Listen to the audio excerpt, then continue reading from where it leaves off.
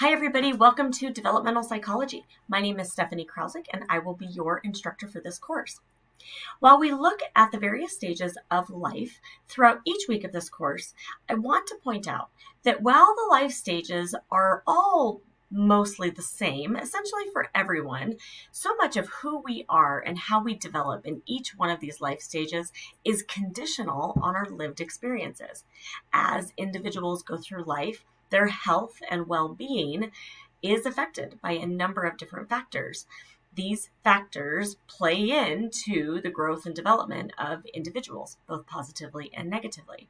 These factors include physical, emotional, social, economic, environmental factors, worldview, and faith are all things that contribute to these factors as well. In most cases, we will all go through the various stages of life. We all are born. Once we're born, we turn 1, then we turn 2, then 5, then 10, then 15, and so on, of course, God willing. But the experience is different. And then the perspective of life from somebody who was raised to follow Jesus, or a family that chooses to follow Christ, is going to look very different than perhaps a family that doesn't. And believe it or not, faith actually plays an astonishing role in establishing a sense of meaning. This meaning is necessary for us to cope with life's stressors and traumas. This is really, really true for the events that lie beyond our expected, normal experiences, things that fall outside of that understanding of normal.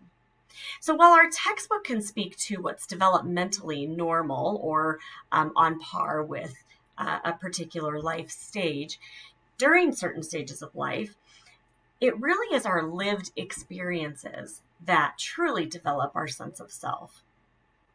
Keep in mind that much of a person's psychological development occurs really during the first 20 years of our life.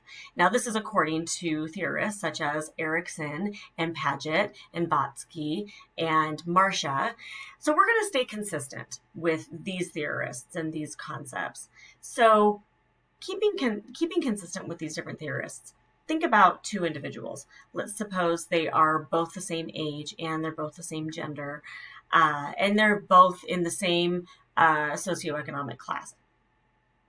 But both can live very, very different lives because of their upbringing. One could be raised in a household filled with love. Everything they do is in love, while another maybe not. Both teenagers will continue to develop and mature throughout their various life stages. They're all going to hit those different benchmarks. But their experiences that they live through are really going to look very different. How they were communicated to, what were their expectations in the household, what was their family's view of accomplishment and achievement or failure, what were their top priorities.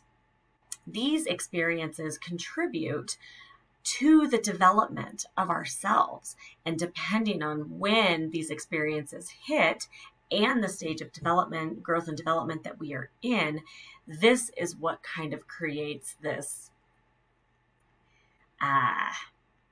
life as we know it, and sometimes not as easy as maybe some.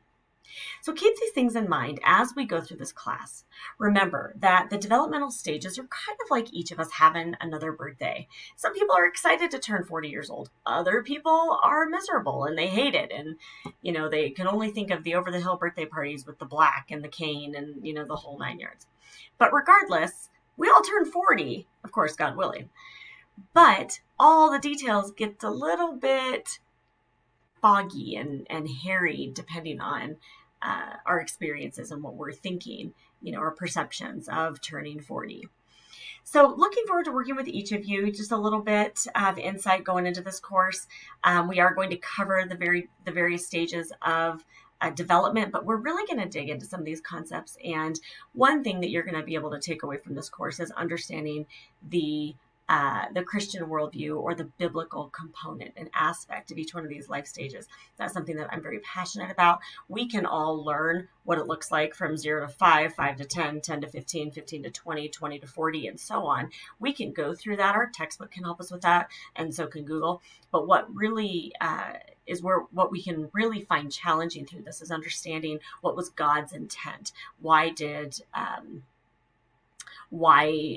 are these stages set up the way they are? So I look forward to interacting with everybody in our discussions. Please feel free to send me questions if you have any. And until we see each other again.